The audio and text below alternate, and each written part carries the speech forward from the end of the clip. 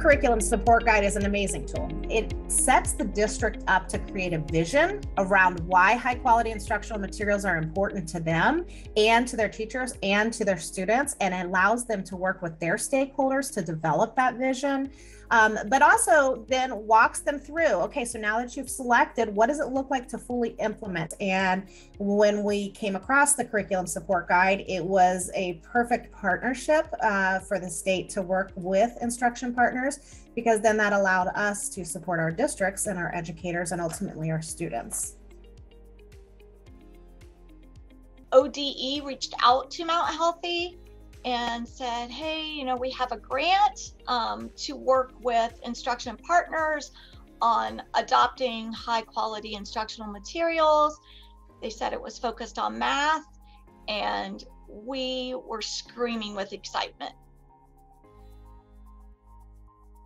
And Mount Healthy came along and their work with math, and really provided us an amazing model that we're going to be able to showcase for the rest of the state of how a selection process and implementation process for high quality instructional materials specific to math was built around their instructional vision. We knew what our classrooms kind of looked like, but now that we had solid data around it, and it was very evident that either the teachers were not using the resources that we had given them, or the resource that we were using with Fidelity wasn't to the rigor of the standards. We knew that we needed something that was going to involve our students a little bit more, get them talking and interacting with each other, get them thinking outside of the box, that productive struggle. So our journey began there.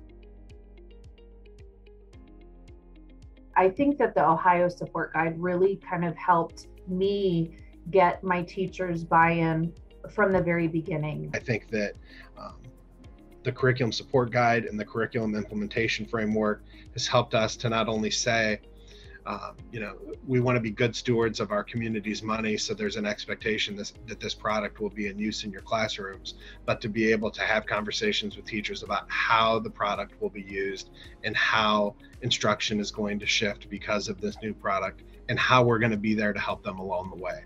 Change is hard. Change is hard for everyone, especially, you know, when it's something that is such a major shift from what we have been doing. But I think that what this tool did in particular is really made it transparent for everybody. It was laid out in a very easy to follow manner. It was step by step. There were no kind of what's coming next moments. One of the really important parts of the pilot and adoption and purchase program is obviously the professional development that's provided. We're not only changing a curricular resource, we're adjusting our instructional approach because of our partnership with instruction partners. What a math classroom looks and sounds like is going to be different. This has forever changed the way that Mount Healthy will do curriculum and adopt materials and implement materials.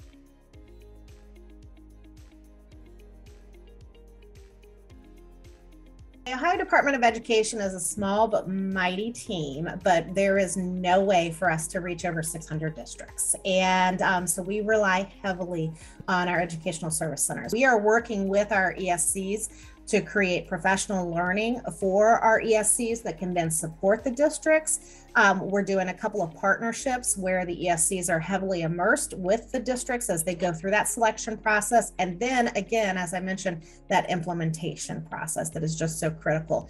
So at the state level, we're supporting the ESCs in hopes then that they can then reach the 600 plus districts and actually impact our students.